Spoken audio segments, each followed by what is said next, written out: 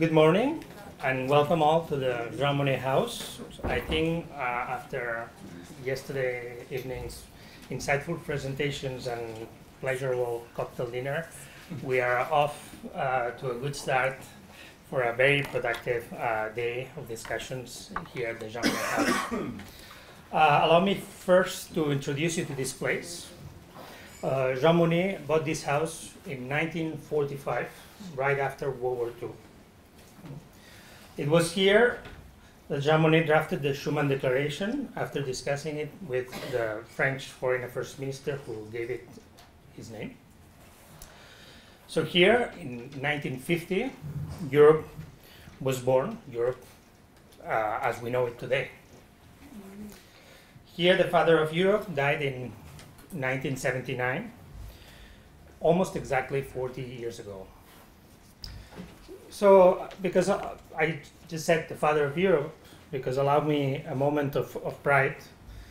If we hear mention of a founding father of Europe, or we hear mention of like one of the founding fathers of Europe, well, there might be doubt about who we're talking about. If we say the father of Europe, pretty much everybody knows we're talking about Jean Monnet. And it is so in the sense that today Jean Monnet almost became a brand for all things European. There's the European Commission, of course, the Jean Monnet actions, the Jean Monnet chairs throughout the world. So it has become, in a way, a brand for all things European. But who was this father of Europe? Was he a politician? Was he a civil servant? Was he an entrepreneur? Well, probably not specifically any of the both things, the both mentioned things, and probably all of them at the same time. I would say that Jean Monnet, to the historian, for starters, he's a very elusive individual. Why? Because he was someone who chose throughout his life, and he was instrumental to peace and unity in very many different moments of his life, not just the moment of the Schuman Declaration. He was an individual that consistently chose to efface himself for the benefit of the goals he was working for. He didn't want the personal perceptions, the perceptions on his own personality and in others to be in the way of the goals that he had made his own, and he hoped to make the goals of the collectivity. So from that point of view, for the historian, it's at the very beginning, when one starts exploring the figure of Jean Monnet, it is quite difficult to make sense of the information that you are unearthing, let's say. Well, I have to say that once you go deeper and deeper, Jean Monnet is a fascinating individual with many, many layers. Many adventures actually come your way when you study Jean Monnet, in the sense that while he was in his early youth in the United States, in Canada, he got married in the Soviet Union. You all are going to learn a lot about that during the visit to the museum this evening. But just to say now that he is, after all, a fascinating figure also when you try to learn more about his life, about the narrative that can be developed around his life and work. But just on a more also personal note, but also not connected to what we do here, let me share with you that although the first edition of the Taking Stock of European Memory Policies event we started that in Brussels last year with Jordi Guichet, who unfortunately cannot be here today. Okay, it was a successful event. It was another format, different from this year, but this year, of course, for us, the fundamental involvement and organization of the Commission means like a stepping up of this event and bringing it definitely to a higher level. But when we started this meeting, in this kind of series of meetings, hopefully in Brussels last year, then there was, after that, we thought, well, next year in the Jean Monnet house. And I said, of course, yes, yes, makes sense. But then I thought to myself, like, again, like Jean Monnet, a brand for all things European, we have defined since the creation of the Jean Monnet House Service about a year ago, July last year, also this place, the direct management of the European Parliament of this place, we have defined or redefined this place as a, yes, a historic house museum, but also a place, a meeting point for public conversation on Europe, past, present, and future. So from that point of view, of course, like a meeting about memory, yeah, why not? Of course, like an ideal place. But I thought I had to, in my own thinking, I thought I had to go deeper in justifying to myself, like, let's say, why a meeting about memory policies in Jean Monnet's property, house, etc. Why? Well, because, as I said, he was an elusive individual, and sometimes he's perceived as someone who, in a way, despised history. How shocking, right? Because sometimes I like to say that, to me, and this is a very, very personal reflection, in a way he tried to do with Europe what collectively the French Revolution had tried to do with its society, like put the clock back to zero. And a little bit just to forget, to get rid about everything that came before, as a strategy, as a way of like making progress in change, in favor of change. So he would say sometimes history is the excuse, it seems to me like the excuse of the people who don't feel like acting, don't feel like doing anything. So that's why it's puzzling for the historian. That's why I'm saying that it's puzzling for the historian to start off with this kind of assumptions, and then you need to emphasize with the character. But then, just to, in my finding of this, let's say, narrative that could make sense, to say, yes, Jean Monnet, memory, let me stress two very important facts. Well, one of the teachings of Jean Monnet that he fought for throughout his life from his very early youth, already in World War I, so we're not talking about World War II, we're talking about World War I already. He was always appalled by the short memory of people right after the war.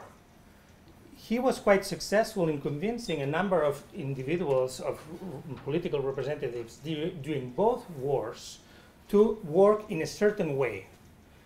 And he could prove that his advice was highly successful and was instrumental to sometimes even shortening the war or to alleviate the effects of the war. Keynes, for example, said at some point that, in the case of World War II, that Jean Monnet managed to shorten the war by 1 year. So one single individual. But he was appalled because what made sense during the war, thanks to him, right away people would forget. And decision makers were not able to work on the same basis only 1 or 2 years after the war. So in a way, the blueprint for European unity, the final or the ultimate blueprint, the Schuman Declaration, was a consequence of this twice at least, this being convinced or realizing that unless something very big was happening, this mistake was bound to be repeated again and again.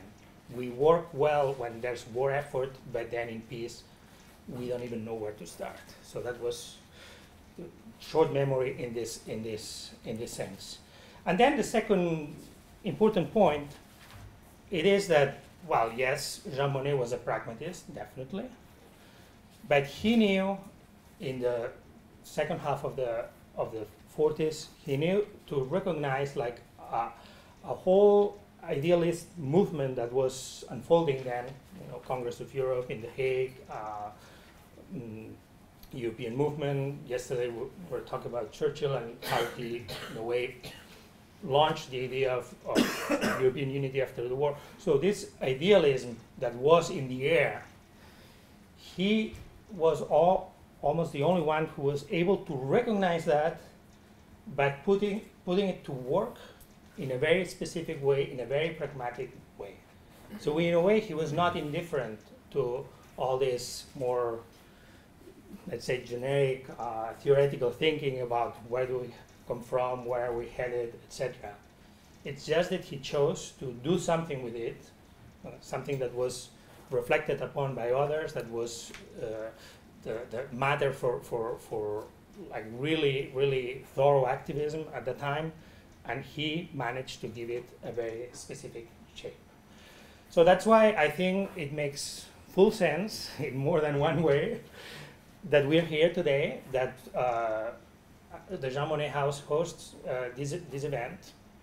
And we hope, of course, hopefully with the help of the European Commission, of the European Observatory for Memories, to continue this series of events in the future and to enrich the discussions and the issues at stake as we organize more and more of these events in the future. Just to conclude, just a few more practical words about the initial goals of the event, of the Taking Stock event last year and this year. Well, we have to say that this started as a network visit of the Observatory for European Memories in the House of European History last year, and little by little we added like new layers of analysis, of reflection, and I think then we came up with a result that we were very satisfied with, and I have to say, in particular, thanks to the presence and the contribution of the European Commission, in a very specific way, in a way of like really delivering, among other things, like hard data also about programs, about the state of things, statistics. So it was, in my view, a very useful exercise for analysts, but researchers, but also, of course, like project managers, leading people from associations to actually refer to something specific in their further thinking, in their further work, knowing that there is a state of play that has been laid out, that has been communicated, and that, of course, it's up also for discussion, for exchanges.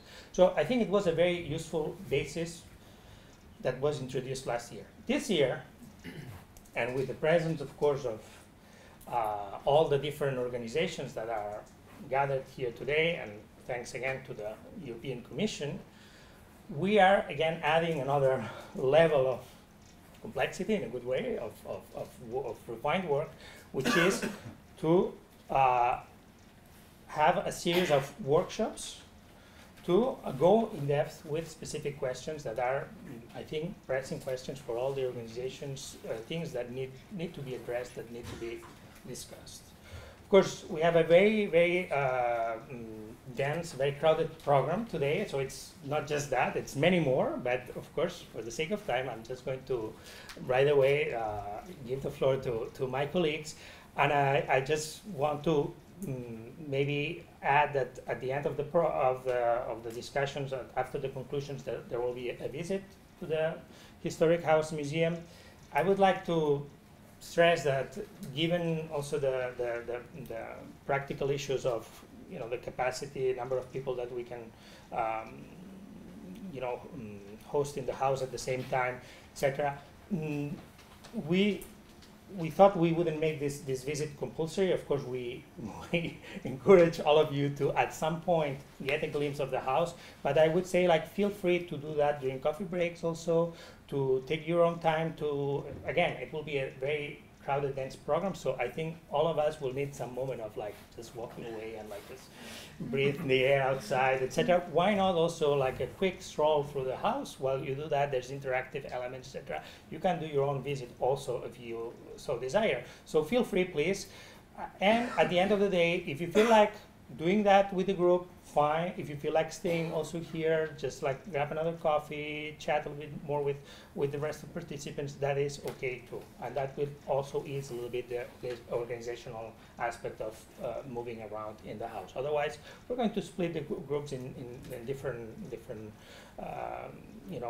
guided tours, and it will be also fine, but I just wanted to stress that. By the way, if you have luggage or things that with you that you would like to put somewhere else, feel free to go to the back of this room. There's by the restrooms. There's also an area there's chairs, tables.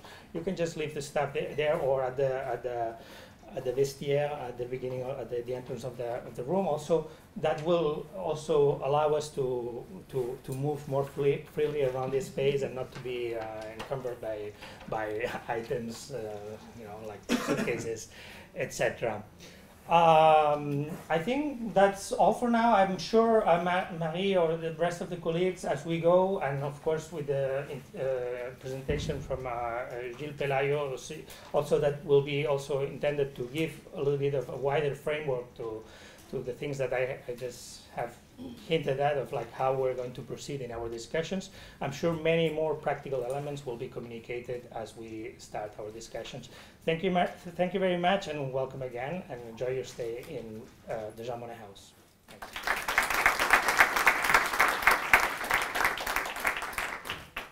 Let's start this table. We are not on time, as you see, so I will try to be fast. But before to introduce our speakers, I would like to say today is a special day because in Spain, the dictatorship is the dictator Franco is being exhumed from the Valle de los Caídos, the huge mausoleum next to Madrid. So it's now a challenge of European policy what to do with that space too. But to talk about challenges, European policies of memory challenges now in Europe, we have our speakers today. And in the first time, we have Markus Prutsch. He's senior investigator and administrator at the European Parliament, associate professor of modern contemporary history at Heidelberg University, and a fellow of the Heidelberg Academy of Science and Humanities. He has a background in history and political science and received his PhD from the European University Institute in Florence in 2009. Between 2009 and 2012, he was a postdoctoral research fellow at the University of Helsinki, funded by the European Research Council. Markus has lectured in various countries in Europe and beyond, including the USA and Indonesia, and his work has been awarded at several occasions. His main fields of interest are European political and constitutional history, political theory and philosophy, comparative research on democracy and dictatorships, and identity studies. Thank you, Markus. And after Markus is going to speak Sarah Gensburger. She's a full professor in social science at the French National Center for the Scientific Research in Paris, CNRS. Former student of the École Normale Supérieure, she received her PhD in Sociology of Memory from the EHESS, École des Hautes Études en Sciences Sociales, and her habilitation in Political Science from Sciences Po Paris. Winner of the Best Dissertation Award from the French Political Science Association, her work has brought the topic of memory to the field of mainstream analysis of public policies. Defended in May 2019, her habilitation dealt with the governmentality of memory, the social appropriations of remembrance policies by citizens, and their social effects, limits and backlashes. In parallel, she has also dealt with the memorialization process in the aftermath of terrorist attacks in Paris from a very original perspective. She is the author of 8 books. The more recent ones are Memory on My Doorstep, Chronicles of Bataclan Neighborhood, and National Policy Global Memory, the commemoration of the righteous among the nations from Jerusalem to Paris. And the last one, Beyond Memory, Can We Really Learn from the Past?, will be released at the beginning of 2020 by Palgrave. This book provides a fresh perspective on the familiar belief that memory policies are successful in building peaceful, tolerant, and inclusive societies, topic of importance for a roundtable and more broadly for today's meeting. So thank you both for coming here, and Markus, as you want. Yes. Well, Ricard, thank you so much for your kind words of introduction. A great thank you to the organizers of this event for having me. We are somewhat behind schedule, so let me take you through my presentation today, where I will try to outline a little bit the issue of European historical memory as such, the possibility of such a thing, and Sarah will later rather talk about what are the effects of memory policies on people, on societies. What I will concretely do, a few words of introduction, then talking about the concept of European historical memory. What does it mean? What might it mean? Thirdly, talking about the prospects for European remembrance policies more generally, and finishing with some concluding remarks more of a more personal note. And I can assure you also, you don't need to be afraid, even for, you know, I fear the institutional designation. You don't have to expect now a PR activity from my side. And I will try also to be as critical as my position allows in the context of the European Parliament, but also showing that not everything is perfect when it comes to memory policies, especially at the European Union level. First of all, however, let us summarize together what we understand by historical memory as a concept. Maybe the broadest definition we can have is that, first of all, it's a specific form of some form of collective memory, without going now into all the theoretical debates about collective memory. But let's agree that it's a specific form of somehow collectively memorializing the past, and in doing that also building community in one way or another. Thirdly, it's then about some form of collective understanding, and I put it under inverted commas, of the past, so that you can agree on certain aspects of that past in order to be really a form of collective memory. At the same time, and something that seems to be forgotten, especially among historians, historical memory is not the same as historical truth. And as historians, those of you, you know anyway that the concept of truth is not one that you really use in history. You know, there are historical facts, but there's for sure not one historical truth. There might be different ones, different versions, and especially truth can change over time. So let's not confuse these two concepts. And because it is not about historical truth, historical memory is in the end always about subjectivity and value judgments. They might be with the best intentions, but it's not about objectivity in the literal sense of the word. Because simply historical memory too has a somewhat functional role in societies. But because of that, we must not forget also that it's open to some form of politicization. Again, it could be with good intentions, but also with bad ones. On that note, let us go now to the issue of European historical memory. The way it's often used suggests that it's an established concept, and at least you can easily understand what it means. However, it's maybe more complicated than that, simply for the fact that historical memory in Western societies in particular has mainly been framed in the context of nation states. Why is that important? First of all, because trying to bring it from that established national level to a supranational is already a daring attempt per se, because you have certain frictions in societies that are elementary already at national context, but they become even more important at the supranational level. So we should maybe first think about the national level and the problems historical memory already faces there, or rather the elements that are constitutive of historical memory at the national level, because they help to understand the problems of historical memory at the European level even better. First of all, we see that there is an intrinsic correlation of historical memory on the one hand and the nation or the state, or rather the nation building and the state building process on the other. So historical narratives are almost always deeply connected with the establishment of a nation or a nation state. Secondly, what we can learn also from the national level, that the references to the past are usually not general, but very specific and selective in nature. So you memorialize certain elements. Think of the US history. You remember the Boston Tea Party maybe, but not all aspects of the long American history.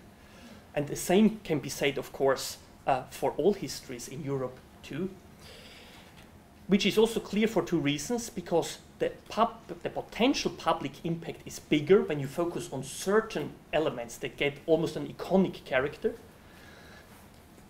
But it also helps to essentialize and simplify history for non-specialists. in the sense of, you cannot expect that everyone is a historian.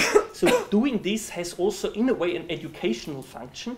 But the question is, what are the repercussions of that approach to history? And that one is often a certain tendency to elevate national history and create certain myths about it. So that you start to somehow distort national history by focusing on very specific elements and subscribing a very specific role to that elements.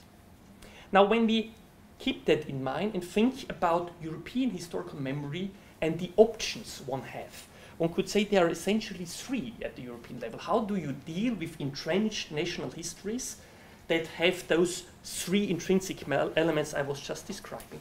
The first would be simply to acknowledge the diversity and parallelism of national remembrance cultures, which is maybe the easiest way forward, but it would also mean you admit there cannot be anything like a European historical memory. Secondly, is you try to base remembrance on large, I use here the Greek term topoi, such as freedom and democracy.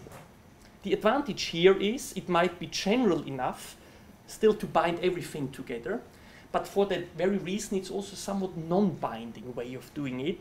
And of course what someone understands by democracy can vary quite a bit, as we all know. That leaves us with the third option, remembrance based on clearly defined historical moments and events. So trying in a way to imitate what has happened at the national level, which is obviously a much more binding approach to remembrance, but also struck with all the problems national histories also face. So how can you possibly agree on common historical moments and events at the supranational level when it's already hard to do that at the national level? So that's the essential problem here. What has European remembrance policies done over the last 50, 60 years now almost? And here I should start that obviously here too, all the efforts at European level of creating something like European remembrance has been aimed at generating political legitimacy. One should be honest about that too. It's not just for the sake of understanding history better, it's also generating legitimacy for what we might call the European project. At the same time, there's maybe nothing wrong with doing that as well. It's about fostering something like a European sense of belonging, or let's use the term even European identity. And traditional reference point in that endeavor have been, on the one hand, this broad idea of European cultural heritage, the Second World War more general as a negative contrast, and the European integration process itself. So in a way, especially Jean Monnet, the idea of an ever closer union and the success of integration as almost a point of self-referential remembrance. So here we are somehow in the second group I outlined it. So it's rather general reference points. But what we witness, especially since the 1990s, is trying to go also for the third alternative, namely defining very specific reference points, stronger than that was the case before. It's on the one hand the Holocaust, on the other hand more generally 20th century totalitarianisms, and I put consciously the plural, and I will get back to that in a second. Let us see what the EU has been doing, and the European Parliament in particular. The main focus has been on what might be described as awareness-raising political initiatives and activities. That was support for the Holocaust Remembrance Day. Obviously, as you all know, this is a day not just commemorated at the European level. It was an international initiative, but it was a strong focus also of the European institutions to establish that day in the European Union. The European Day of Remembrance for Victims of Stalinism and Nazism, 23rd of August, the day of the signing of the Molotov-Ribbentrop Pact. But also, most recently, the EP resolution on the importance of European remembrance for the future of Europe. Just 1 month ago, adopted by the European Parliament with a huge majority. But not without problems as well, and I don't want to get into too much detail on that to, because the picture might give you a bit of a distorted view when you have more than 500 members agreeing on it, but on a resolution, for example, that has never gone through the committee level, which was essentially pushed through in 2 days.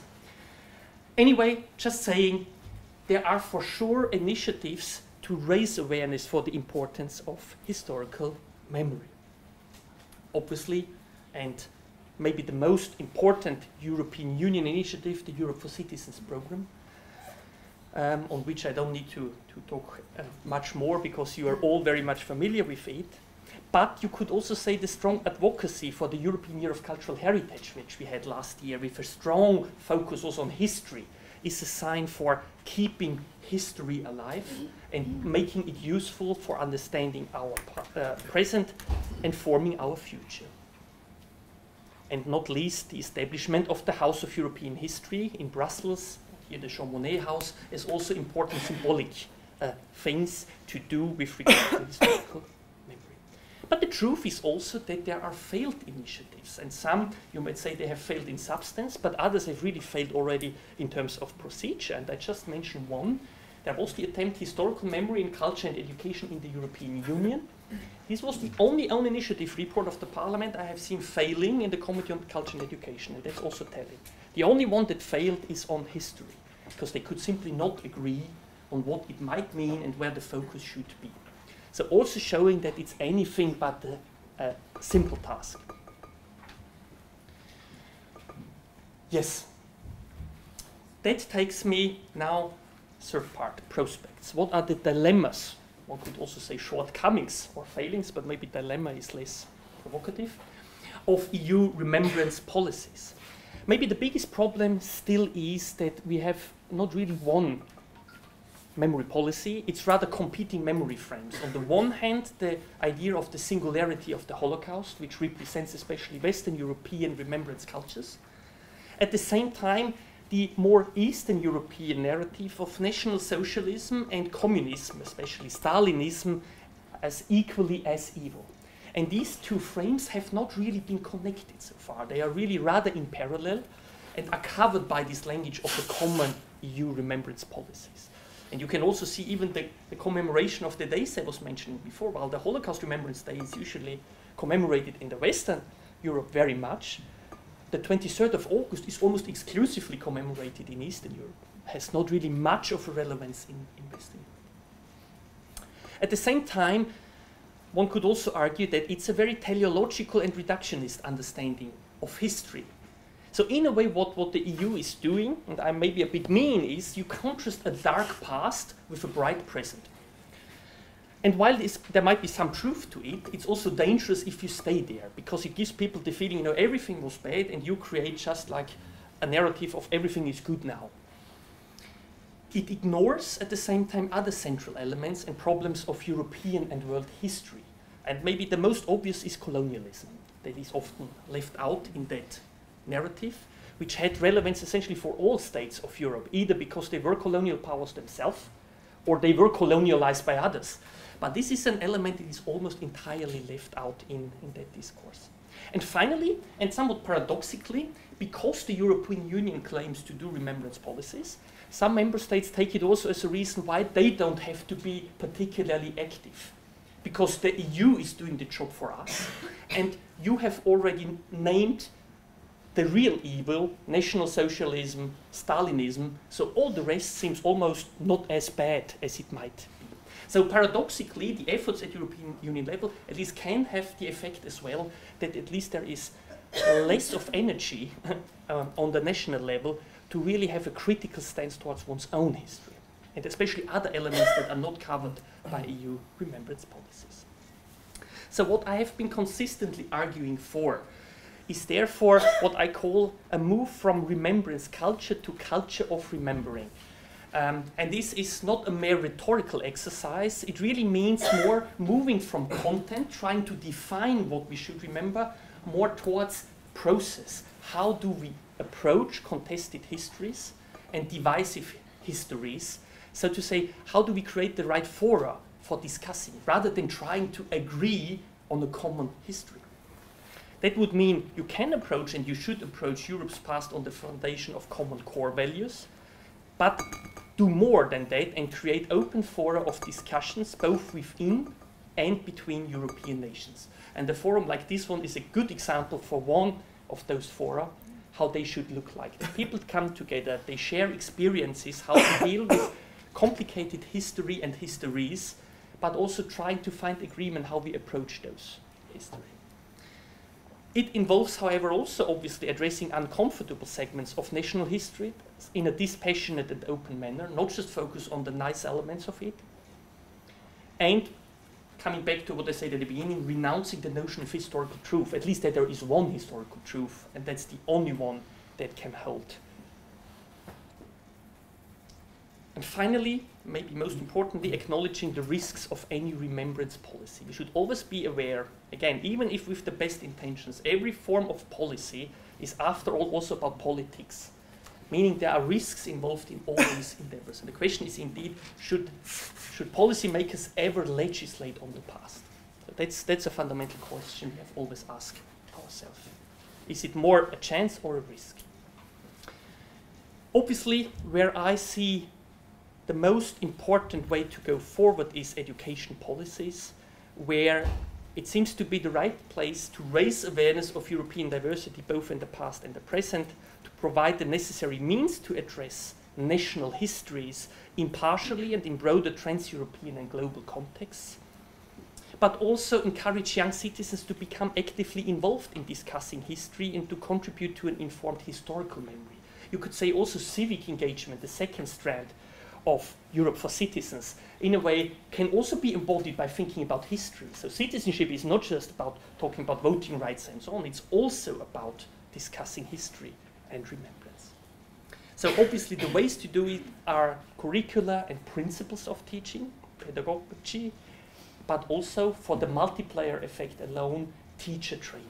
So these are the two ways to do, and you see obviously already in both fields there are essentially no competences for the European Union.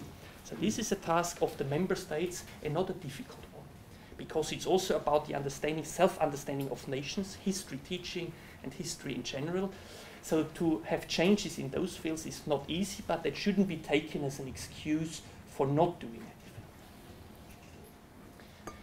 Maybe very briefly, like political recommendations that have been formulated also by the Committee on Culture and Education in the European Parliament, very general ones.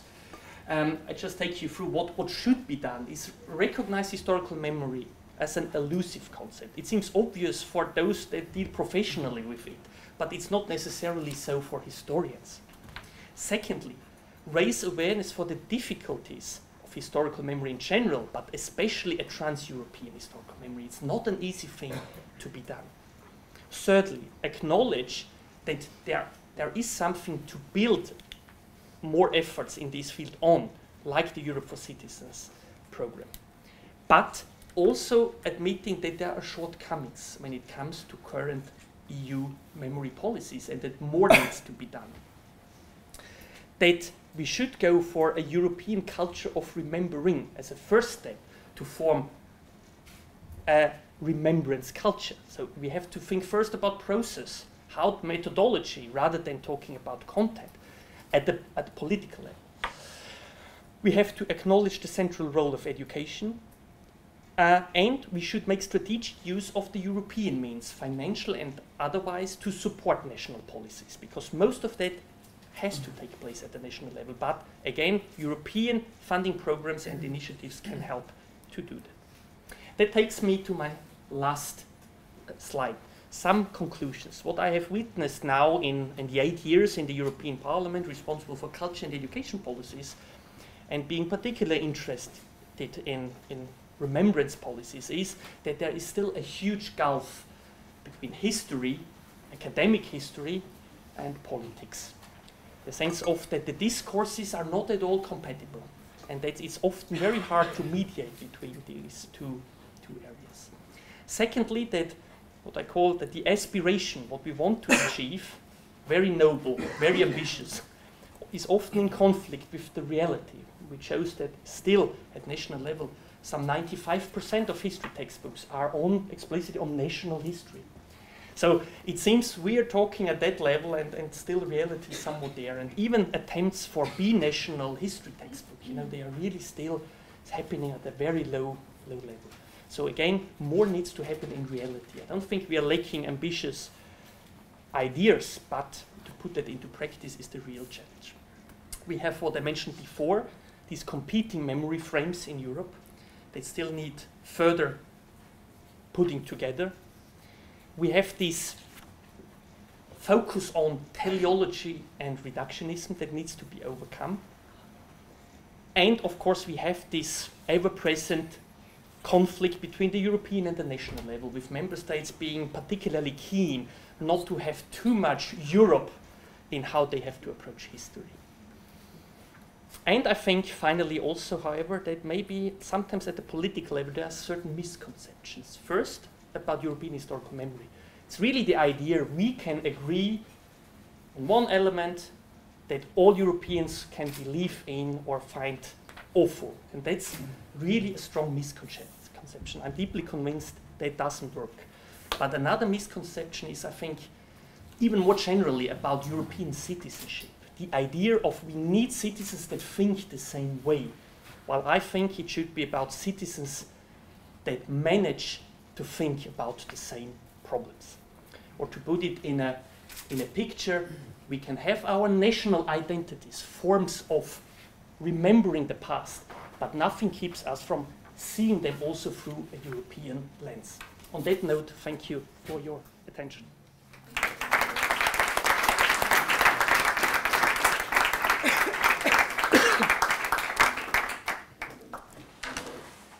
Hello, everybody. Thanks, Markus, for this. I'm going to use it because, as you heard, I'm a little bit ill, so I want everyone to be able to hear me. As I was saying, thank you, Markus, for this great presentation, and I think quite critical, yeah? In a way, I think your presentation is more from the politics level, and I will be more grassroots level. So I hope the two will have an interesting dialogue. And I will try to be short because I'm even more interested in what you have to say, being practitioners of memory, than I being a scholar. So it's in a way not that interesting. And also I must to state that I was not last year at the Brussels meeting, and I heard that some data were collected and presented, so I'm very much interested by that. And I will try to bring some data into the discussion. Maybe not that statistic, but more ethnographic ones, since I think it's also something we need to value at some point. So I will start by acknowledging that memory is indeed a European value. I will refer to only one study as an introduction. In 2014, in a large survey study called Memory to Come, more than 30,000 young people aged between 16 and 29, coming from more than 30 different countries, mostly from the European Union, were questioned about their attitudes to memory and the future. In a way, this culture of remembering you were referring to. And 90% of them declared that knowing the history of the Second World War makes it possible to avoid the error of the past, prevent it from happening again. They also agreed with the statement that knowing this history allowed them to learn to respect those who are different from us and help the victims. And among the respondents, 83% said they thought concentration camp sites should be preserved. And the main reason given for this was the need to avoid it happening again. And conversely, they rejected the proposition that is it the past, we have to put it behind us and forget. In the same way, comments by ordinary European citizens are concordant with this, whether they are collected from memorial sites, museums, or doing interviews, as I did and some colleagues did, with ordinary people, asking them what do they think about the past, what do they think about history. And so I think the data are clear there. We can say that memory is a European value, and that the culture of remembering you were speaking of does exist. So this is the first things that can be acknowledged. But as important as it may be, this fact doesn't not tell us anything about the actual capacity of memory policy to transmit and promote values beyond the one of memory. Because the reason why the memory became a European value is because we think speaking about the past can promote European democratic values such as dialogues, coexistence, tolerance, democracy. And this relation between these values and the value of memory are not that clear from grassroots data. And even more, I will say that today, evolution of European politics may challenge the idea that memory are really linked to these democratic values. Despite the active European memory policies at the transnational level or at the national level for the last 20 years, we see the rise of hate crimes, populism, discrimination in most of contemporary European societies. And this forces us to look more closely into how these memory policies actually work and how we can improve them. I will start by telling you the story of a memory exhibition. So we may all agree that First World War may be one of the major historical European events. And between 2014 and 2018, the centenary of the Great War gave birth to a large number of commemoration, exhibition, memory initiatives, and so on. In the European Union, most of the exhibitions tried to present the event as a European event and tried to give views of the other part, of the enemies. Not only, for example, the exhibition in France did not present only the French point of view, but really were willing to include the other point of view, the German ones, of course, and more broadly, other European countries. One of this exhibition, entitled 18, It is Our Story, took place in Brussels. Maybe some of you went, or you went, maybe, yeah. And maybe it was supported by the European Parliament, I don't know. It's aimed at telling the story of the war from an everyday life perspective and at transforming visitors through emotions. The curators base themselves on the idea that when confronting with the impact of war on victims, visitors could identify themselves with the victims and then reject wars and conflicts for today and for the future. Through the exhibition, its promoters wanted to reinforce citizen commitment to peace, and in doing so, their adhesion to the European project. The exhibition was visited by almost 200,000 visitors. And a group of Belgian researchers, some colleagues and friends, decided to study the impact of this exhibition actually had on visitors. Visitors were asked to express their opinions on a certain number of criteria when they entered and left the museum. These measures are traditionally used in psycho-social analysis, trying to quantify pacifist sentiments in social psychology. And the results were very clear. As they left the exhibitions, the visitors demonstrated decreased support for pacifism and an increased one in nationalistic stereotypes. In other words, most of them have gained determination to fight the Germans. Instead of pacifism and European coexistence intended, the exhibition focused on both raw emotions and figures of victims, provoked a defensive reaction and a form of desire for vengeance against the other, here mainly the German. It's Belgium and German, but it can work on any other topics, of course. Even if empirical studies of social appropriations of memory policies like this one are still very rare, the few existing ones raise important questions about how to move forward as long as European memory policies are concerned.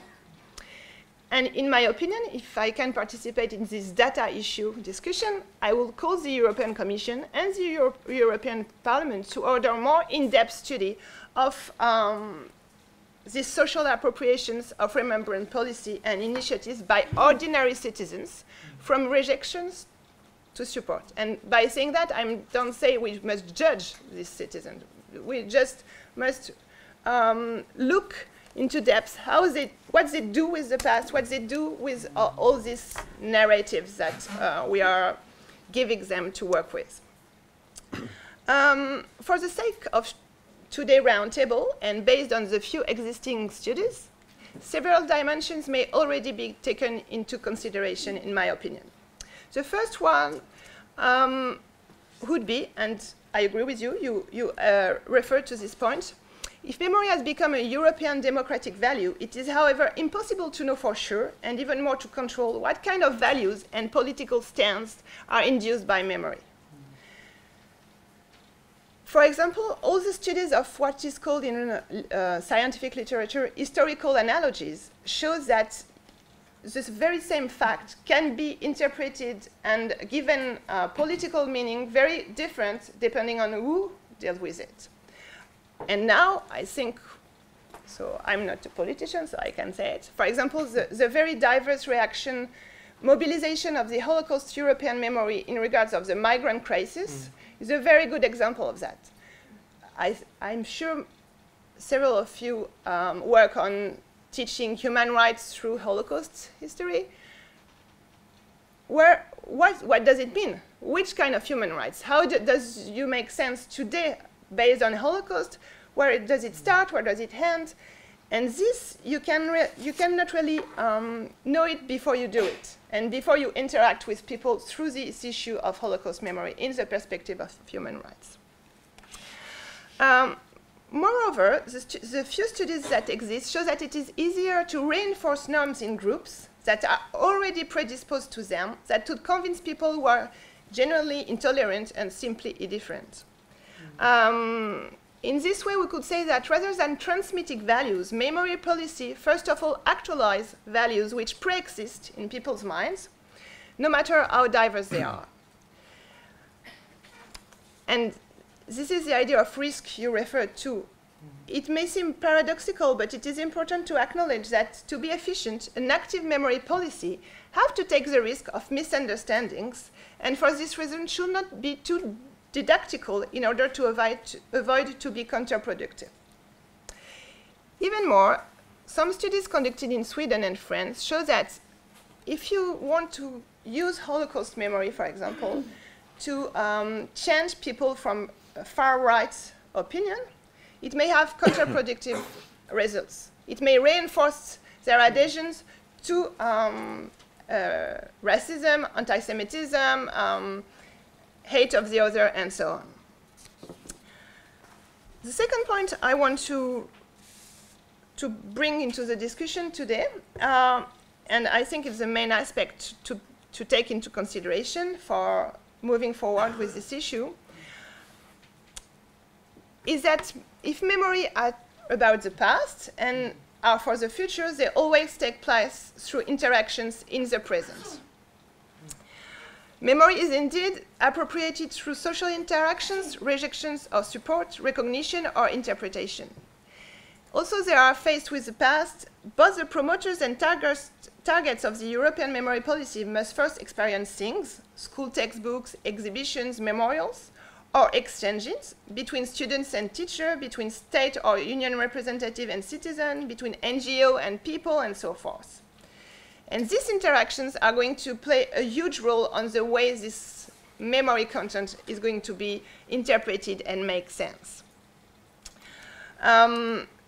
In such interactions, memorial message is by nature distorted because it is always embedded in social relations, which include not only cultural dimensions, but economic inequalities, symbolic domination, of course, gender issues, any kind of power relations that will give meaning to memory. And in my opinion, a large field, I'm one of the creators of the Memory Studies International Association, so I know what I speak about. But even in scientific literature, all these dimensions are all often left aside, and we only focus about culture. But culture, in a way, doesn't exist separated from all this embeddedness of social interactions.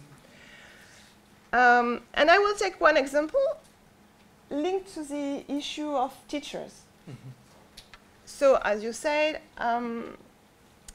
the January 27 day is an European Day of commemoration of the Holocaust and preventing genocide and mass crimes. And in France, for example, you have an official document by the Ministry of Education to all the teachers to say, you need to do something to celebrate it, you need to do something with it in class. But they don't. It's not because they don't care about the Holocaust or they don't care about raising good citizens for the future. Of course they do. They are teachers. Any teachers do. It's why they are teachers. But they just don't do because it doesn't fit with the culture of education in France. In France, everything about education is about evaluation, rates, classification between students, going in the good track and not the bad track.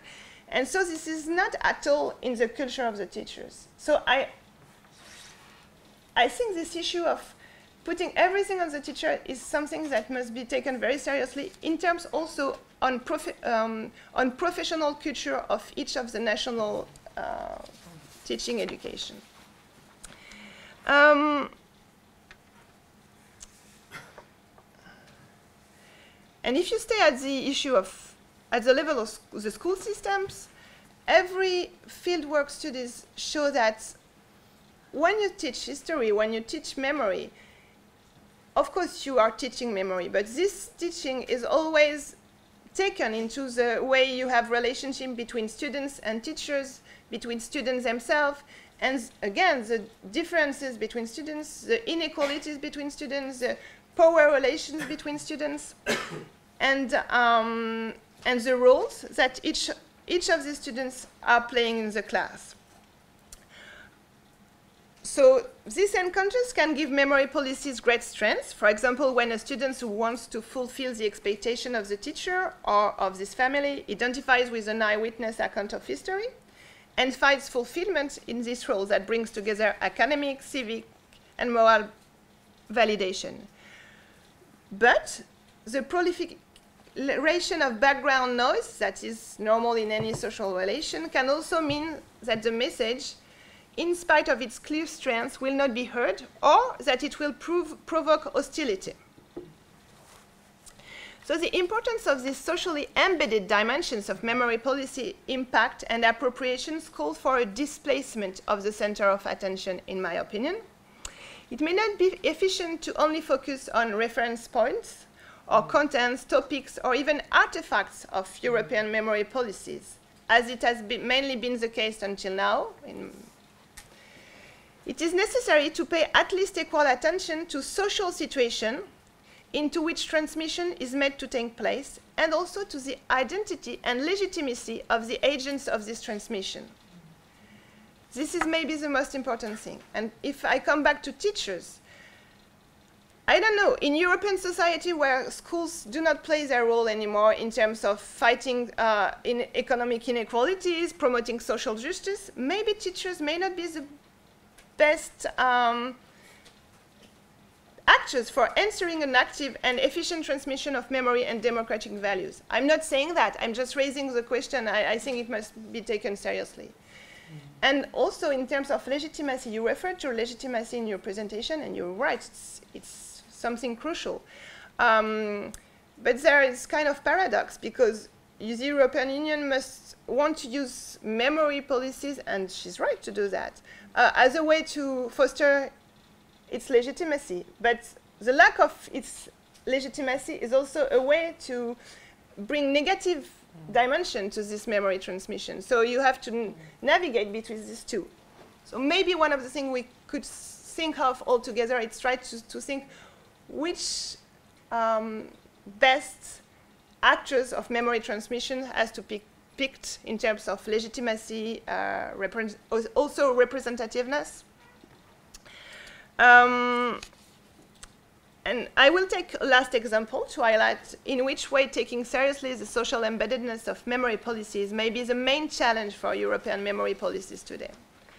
For a long time now, Europe has developed holiday camps or programs that bring together adolescents from countries whose memories are conflicting or were conflicting, starting a long time ago with France and Germany, to help them overcome hostile memories. And of course, all of us, we would like to believe that whole societies could be step by step won over to peace and tolerance by this contact between presumed enemies. But again, sociological studies show that it's more complicated. These young people are not official representatives of their national or community groups. They are also members of social groups, possibly the recipients of their parents' political allegiances, and above all, individuals who take either sides of conflicts or friendship in their interactions with others. What is created within the safe space of the camps or programs is not easily transposed into a society that is deeply divided or belligerent, or again, unequal in terms of economic situations. Friendship constructed in conditions of relative equality are threatened by the everyday experience of inequality and differences, and sociologists have shown that the criteria for equality are not always satisfied. So equality found in a combined curriculum or the opulence of a holiday camp cannot be guaranteed when they return to their real life. Worse still, the contact itself between different social groups could end up reinforcing logics of social distinction, stereotypes, and detachment, which happen, for example, if the teacher or other authority figure imposes a meeting between individuals belonging to unequal groups without ensuring that these inequalities do not determine perceptions or are not expressed with contempt, which is not easy to do, of course. This transmission of the violent past in which victims and culprits both feature can reinforce, sometimes, the assigned community identities that it is supposed to overcome. So to conclude, I will say that taking stock of European memory policy today passes by taking seriously the complexity of the social appropriation of the past, and that it is important to prevent the danger of disconnecting the status of memory as European value from its effectiveness as a tool for promoting tolerance, inclusiveness, equality, and emancipation. Thank you.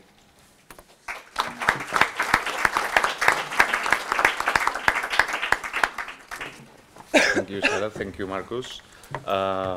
If you want to ask some questions to our speakers, now is the moment.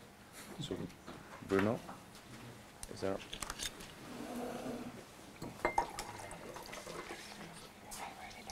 Very much for these two presentations. It was food for thought. I have two comments on your presentation, Markus. It was really useful. Thank you very much once again. Your proposal to renounce to the notion of historical truth. What we all do in these rooms is to provide a multi-perspective history, of course. However, it doesn't mean to deny the whole of historical truth. There is a culture of remembrance in Turkey, there is a culture of remembrance in France or in Belgium, and there is one historical truth based on the work of the historians, the genocide of the Armenians. Just one example. I mean, we cannot opposite the two notions, and for me it means something, the notion of historical truth. It's not something coming from one perspective. This is based on the work of the international historian on a few topics. There is an historical truth about the Holocaust, about the crime of the Stalinism, about the genocide of the Armenians. Second point, the initiative of the European Parliament. You have indicated two of them, especially the one related to the Declaration of Pride. By the declaration of the recognition of 23rd of August. What we all do in this room, once again, is to build up a common houses. What did the European Parliament on this day is just to divide the European nations and the groups of experts. My daily work is to repair, and I really would like to stress this point, what happened during this day, because there is no opposition to work on the Stalinist crimes and to work on the Holocaust. And by making an equalization, it did not help both issues, they just fed the gap between European, Eastern countries and Western countries. And the second lead us, this equalization, in a sense, lead us, unfortunately, to a second not accurate initiative, which was a very fantastic project, the House of European History, because it leads to the same interpretation as well, equalizations, and nothing to do with the singularity of the Holocaust. So just to stress that the European Parliament do a fantastic job but he has to evaluate sometimes his own initiative.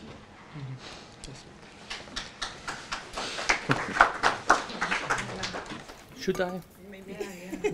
Yeah, no, just saying. I mean, I absolutely agree on your second point, that what has happened is in many cases rather reinforcing the problem than solving it. And I have also to say it's, well, how to put it, I think it was a bit of an alibi measure too, saying, look, rather than trying really to sit together, have a critical discussion. You know, you get your day, we have ours, and then everyone is happy, the box is ticked. Now I'm a bit exaggerating maybe, but they don't see the consequences that might produce. And this is just a pseudo agreement, because as I tried to outline, I still think, as you say, there are essentially two conflicting visions that have not been reconciled. In defense of our politicians, however, I also should say, it's not an easy task. When you hear like discussions, I mean, I remember also in the Cloud Committee when we had these resolutions a few years ago, essentially the one fraction saying history is too important to leave it to politicians. But then you had the other view, history is too important to leave it to historians alone. So that's already a fundamentally in the sense of how to deal with it.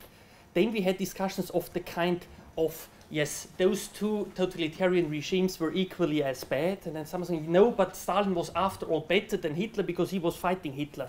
I mean, sometimes discussions are taking place at that level. So you can imagine how difficult it is also to find a solution, and I think then sometimes the easy way is taken out, saying simply, okay, we leave it at that, and then we are not talking about it anymore. So I'm glad to take that back to Brussels and Strasbourg, and also tell our politicians that, you know, there is this sense that what the parliament is doing is not necessarily helpful, always. On the other point, just quickly, historical truth. Of course, I didn't want to challenge as such that, you know, there are historical facts and things that has happened.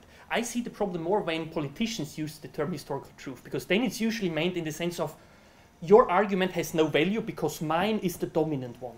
So I meant more the use of historical truth at the political level, because that's usually imposing a specific view on others, not necessarily at the academic. Even as a historian, I would also rather prefer to use the term historical facts than historical truth, because truth has all these philosophical meanings and implies a little bit, you know, there cannot even be a different view on a certain fact. But I take that point. Thank you.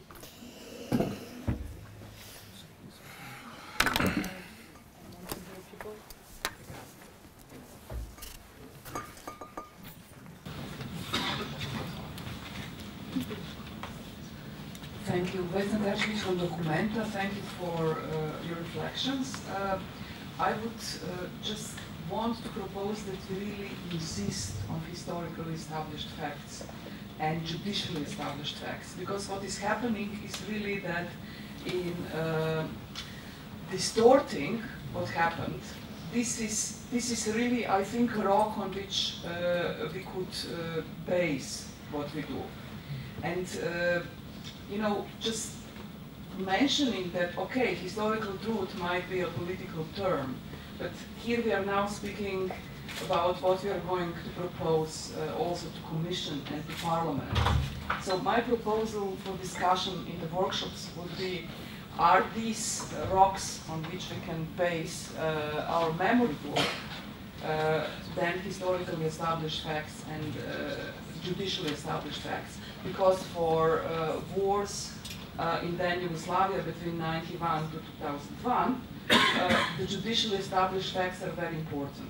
Of course, there will be additional historical verification, but I would pledge that historically and judicially established facts are mentioned, because this is so useful, and genocide in Srebrenica is so frequently being questioned lately. Thank you. I'm sorry, this is our last question because we are not on time. So if you want to answer it, I'm sorry.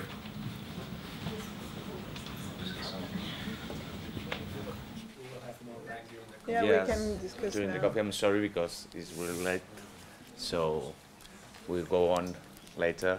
Thanks a lot for your intervention. Thanks a lot for being here. So let's close it. Thank I you. just wanted to mention also, since I will need to leave earlier, if there are any questions, so please get in touch with me so to discuss, or if any one of you is in Brussels, just as an sorry?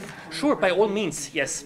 So just my apologies that I will not be able to stay for much longer, but please contact me, and I'm glad to hear, and I wish you all the best. I think it's really the work you do that is the one I think that should ideally be done by many more people. So a great thank you also on behalf of the Parliament for that.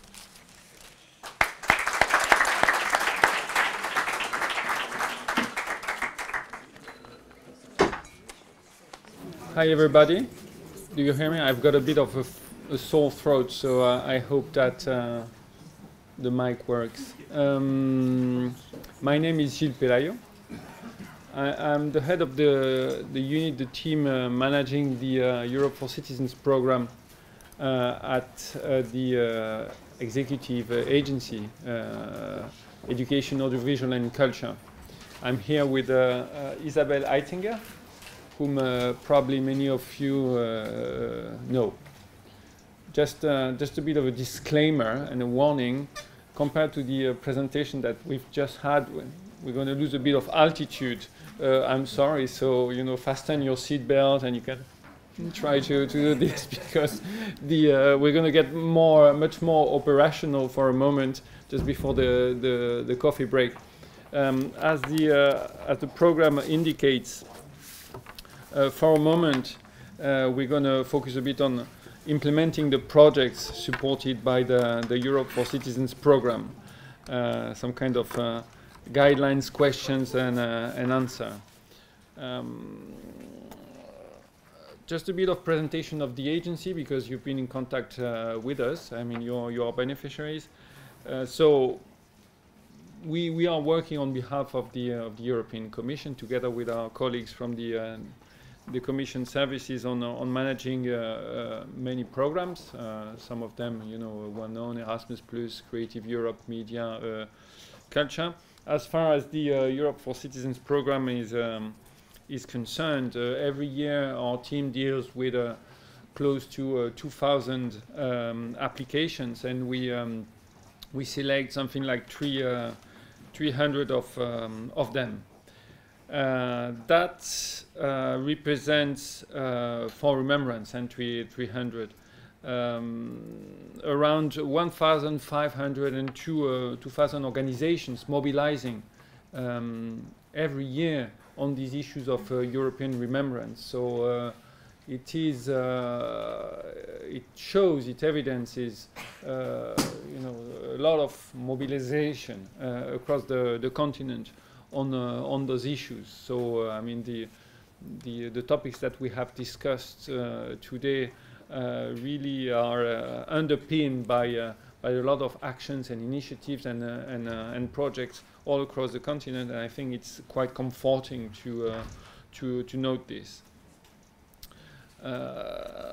If you are here in the room, you are sort of survivors of the selection process. So congratulations for this, because the success rate is quite low. I mean, from one perspective, it's good because we select only the very best projects, and thank you for this. But on the other hand, we know it has sometimes some detrimental effect of discouraging some local actors to apply. The success rate improved this year to 17% from 10% in 2018, but still it remains quite low. Just to enter into the matter, your projects have been selected. I mean, basically, that's quite banal because they correspond to the award criteria. I will just still take some minutes to underline why you have been selected in terms of those award criteria, because I think it's important to highlight the spirit in which we expect the projects to be implemented, and some of the aspects resonate with what what the two distinguished professors underlined before. So first, and it's the most obvious, let's say, the projects that you presented to us are coherent with the program of objectives. So we operate not in a legal vacuum, let's say, but we have this legal basis. The co-legislators, the political authorities, determine the core objectives of the program, and that's what we together need to implement and to respect. And so there's the question of the values, you know, the reflection on the core European values, such as liberty, democracy, the rule of law, peace. So to echoing what Markus presented, that's very much at the forefront of what we support through the Remembrance Project, particularly in at this moment, I would say, of the history of the European Union. Then there is the purely remembrance aspect, I would say, of keeping the memories alive on the causes and consequences of the European totalitarian regimes in the plural, and to commemorate the victims. And then we have the even more commemorative dimension of the days of European significance, and to which every year we update these dates and these moments. Last year, in 2018, we had very good projects on the end of the First World War and its aftermath. This year, for instance, we had lots of projects on the end of the Spanish Civil War, the beginning of the Second World War. There are always, let's say, good occasions to focus attentions and studies and actions on different moments. At a more concrete level, obviously, we have selected your projects and to be very pedestrian because of their appropriate activity plan. But let's say beyond the technicalities, I think it's important to come back on the issue of the nature of our program, Europe for Citizens. And again, that resonates with what has been said with the question of legitimacy. And let's say the remembrance strand is within the Europe for Citizens program because primarily it's a question of a political question of citizenship, of creating a European demos, let's say, partly through remembrance. So the activity plan of the projects we support provide a way to empower citizens, to mobilize civil society, to bring discussion on Europe. Discussion, it's not a kind of unique way of looking at Europe that we promote, but bringing at the local level and let the voices of citizens be expressed and be heard by the institutions. So that's a very important component of what we support. And so I encourage you to pay particular attention to this aspect in implementing your project. Of course, we look at the exploitation and dissemination of the results. That's an important dimension of what we do. The challenge is to reach a wider audience than those, let's say, concerned immediately or those who go spontaneously towards this information. It's particularly the case in the remembrance strands. And the challenge that we see in the projects we select or not is the way in which citizens that are not already immediately sensitive or who have access to those issues are reached. So let's say most probably your project has been selected thanks to the particular efforts you do in this respect, and we really encourage you to continue in this direction. We support projects with strong partnerships. Strong partnerships, I don't mean only long-lasting, solid partnership with a coherence on objective, but also we like projects with a a variety and a richness of organizations involved, which means, you know, civil society organizations, it can be museums in the case of the Remembrance Strand, academic organization. In our experience, the best projects are those mixing this diversity of approaches in order to best contribute to citizens' appropriation of those issues.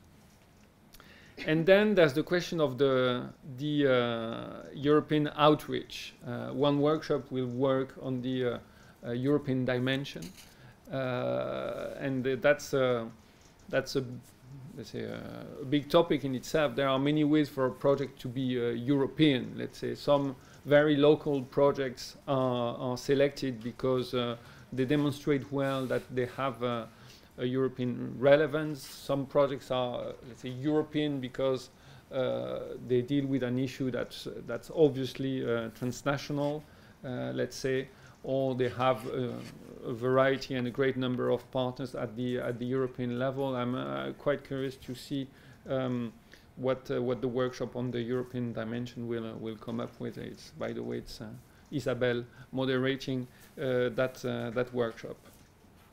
So voilà, I just wanted to insist on those aspects to encourage you as beneficiaries of the program. So most of you in this room to build on those strengths in your projects.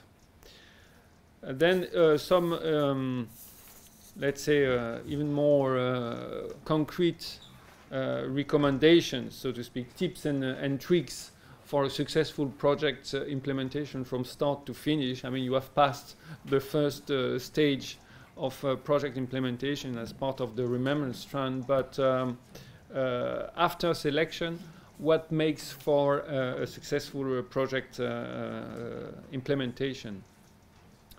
First of all, I would like to acknowledge and salute, so to speak, your commitment, because we are well aware in the agency of the difficulties and challenges that you face every day in the implementation of your activities. The topics that you are dealing with and the public you want to reach make it difficult. It's a kind of permanent effort about which we are well aware.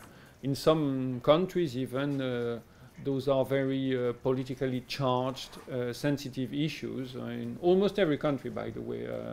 I don't have in mind of any EU country or countries in the Western Balkans where dealing with remembrance and memory issues wouldn't be sensitive per se. So I just wanted to stress this. So we try to show understanding about this. We mentioned the issue of education and the importance of education. The difficulties of education has been mentioned before. Many of your projects aim at involving the younger generation. Of course, for remembrance, it's a natural target to let's say to engage the young generation, and we know that's a tough order. The young people are not necessarily easy to engage outside the classroom. You showed us how even in the classroom, doing it correctly is difficult. But still, we do support your efforts at engaging the young generation. In fine, if I may say, and very, very concretely, before the coffee break, what do we expect from you in terms of the implementation of the project? It sounds a bit kind of basic, but first, I would stress the need to implement the project as described in the project application. Sorry for underlining it. Even if, of course, we totally are open to changes. We know that the projects need to adapt. Circumstances change. Sometimes partners drop out. The name of the game here is just to keep us posted as much as possible in advance. I mean, we are generally very understanding as an executive agency, provided that we are told in advance. But anticipation and permanent information is really the name of the game to avoid problems at the final report stage. Generally speaking, of course, all your obligations are described in the contract, general conditions, but never hesitate to come back to us if you have a doubt in implementing those who are, we reckon sometimes in obscure legalistic language. We are used to answering questions on how to best implement the contract provision. The very simplified forms of financing that we have for the action grants and also for the operating grant, by the way, make it generally easy, the budget aspects. One point, however, is that basically our benchmark is the number of participants to events and where they come from. We do not need at the final report stage to have this evidence of how many people came from where, etc. But just in case of potential follow-up controls, ex-post audits, etc., all those evidences should be very carefully kept by you and at the ready in case we need it. I mentioned this because it is our experience of the sort of pathology of project implementation that let's say leads me to stress this dimension, and we absolutely want to prevent any problem. There's a question of the dissemination and visibility clause, acknowledging the support of the European Union, etc. Ensuring the visibility of your project and of the EU support is important for the sustainability of the program. Also, it's important that this program, and particularly its remembrance strand, who is relatively limited in size and very precious to many of you, is visibly making a kind of difference on the ground, because in terms of our political masters in the Council, in the Member States, in the European Parliament, they need to see that the European programs are making a difference on the ground, and that the EU support is acknowledged. I say this, as I always say, I'm not marketing a product. I'm not a salesman for a Coca-Cola or a toothpaste company. I don't have any interest in having publicity. I think it's just a question of mutual sustainability. If our program is well visible, then let's say it will continue and might even grow, which will be beneficial for both of us, so to speak.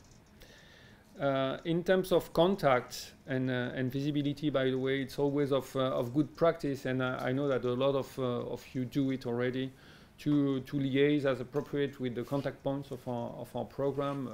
I trust and I believe that you've been in touch with our national contact point, and also with the representations of the European institutions on the ground where you operate, be it from the Commission or the European Parliament. It's good to have this connection. The representation offices of the Parliament, of the Commission, have a more political role in the EU member states or the EU delegations in the Western Balkans, and so it's good also for the visibility I've just mentioned that they be in the loop. Reporting is finally an important dimension of your work. It's important not only for the very concrete objective of releasing final payments, etc. For us, it's a very important input, not only to make sure that the projects we support have been implemented according to plan, but it's also food for thought for the design of the program in the future.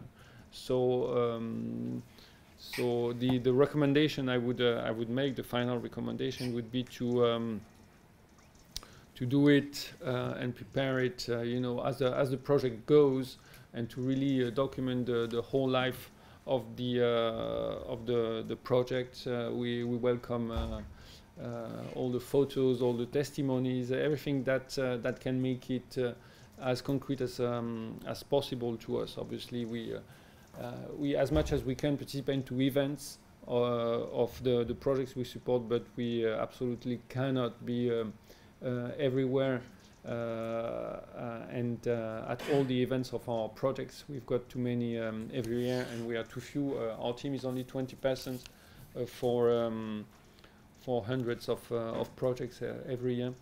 So so in a nutshell, that was it. I am at your disposal now and today, together with Isabel, to answer any query you would have on the actual implementation of the projects. And again, congratulations for having made it through the selection, and my best wishes for a sound and successful implementation of the projects.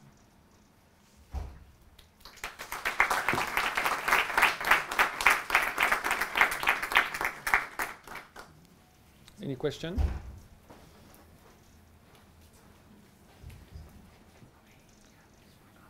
We stay at your disposal. Huh? In any case, if you have any... there, and then... Yeah. Madam?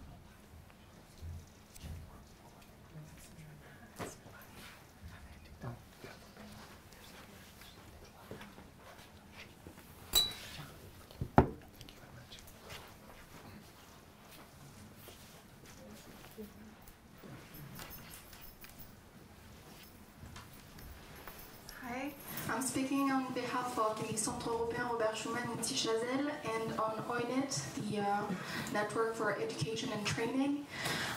The question I'm asking today is the future of the program, how it will be shaped and designed, and especially the remembrance strand and the network strand.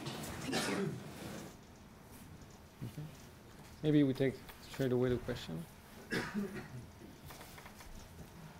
Hello, Heidi Meinzold.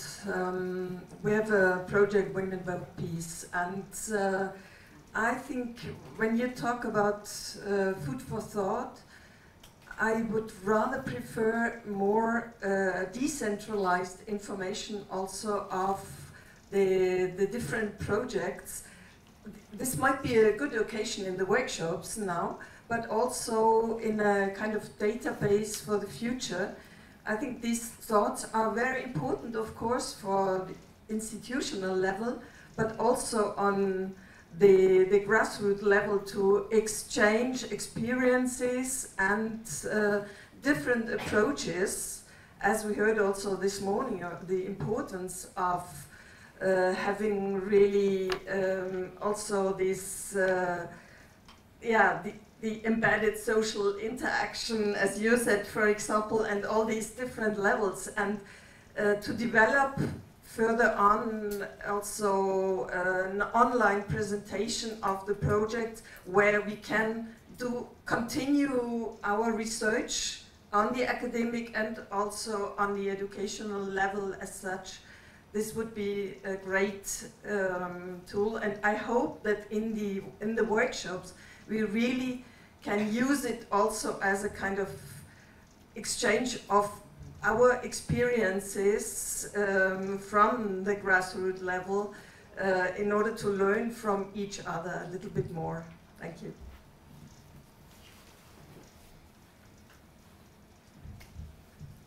You know what, maybe, I think, no, I will take the mic. I think it works better than mine, no? Okay. Yeah, I think it's better. Yeah, thanks. Dissemination of the results and networking, yeah, absolutely. Let's say, I mean, a workshop like this has also, you know, a very useful and it's a powerful networking purpose. On the results of the projects, we already have database of the projects available on the web. By the way, we have in the past couple of years also improved the content of what we put there, in the sense that before we would put the summary of the project as you would submit them to us at the application stage. And some of you might have noticed that now in the final reports we ask more information to put on the said website on impact, on actual implementation of the projects, because in a way what matters more than the operational plans is to put you know, what's been done concretely from the project, what were the results. So that's what we upload now in our let's say projects database. And I can even announce that now we will upgrade, let's say, the quality and the quantity of information that we'll put out on the web, because we will use the enhanced, let's say, functions of what we call Valor. Valor is the database designed by the Education and Culture DG for the dissemination of the project. So we want to enrich the quantity and quality of information that we make available to everybody's use. This will never replace that kind of direct personal contact, of course, in such events that we need to continue developing.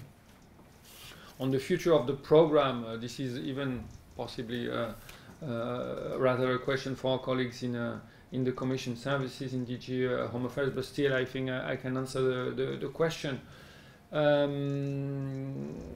The proposal made by the Commission and that has been taken up quite largely by the Council and Parliament, let's say our legislative masters as far as the financial programs are concerned, is quite stable in the broad parameters of the program. I mean, Europe for Citizens has been integrated, as was mentioned yesterday by Marie, into a broader program, the Citizens' Equality, Rights and Values program.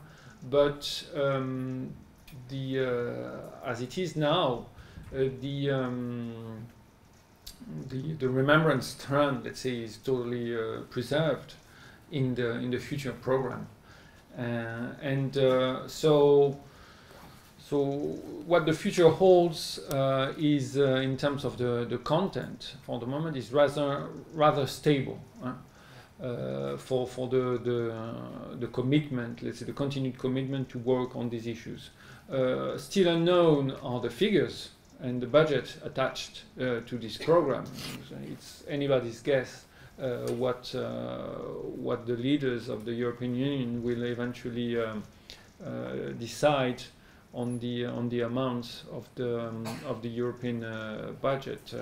Discussions at this level of the leaders have already barely started at the European Council last week, and tough discussions will start in earnest, I think, at the December Council. So maybe we'll know a bit more. But and for us, obviously, the size of the envelope is important, because already, let's say, our program can only devote something like 4 million euro per year to the remembrance strand, which is a bit little compared to all the good quality projects that we receive. So we can only hope that the envelope will be maintained. The resolution adopted by the Parliament last month, for all the discussions, it's stirred up in terms of its content and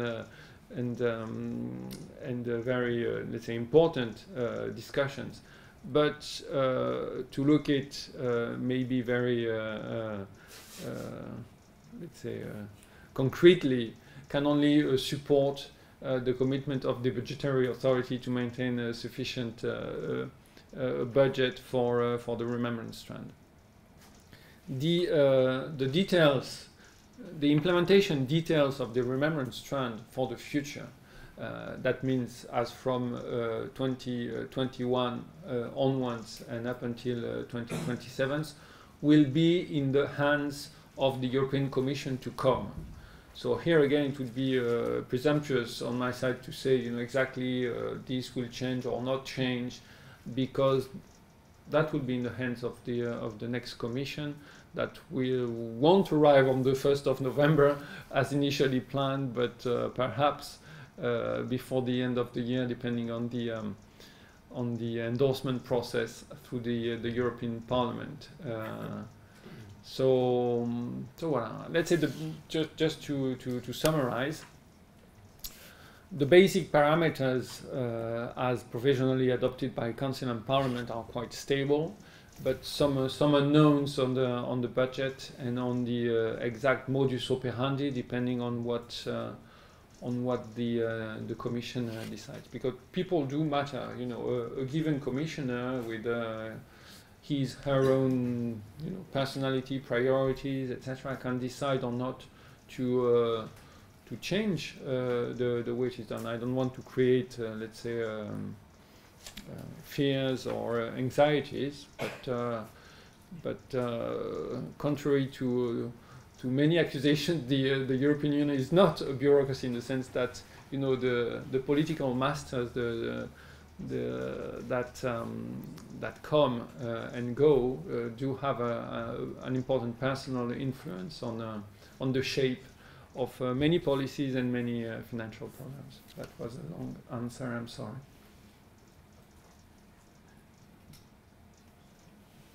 Coffee break then.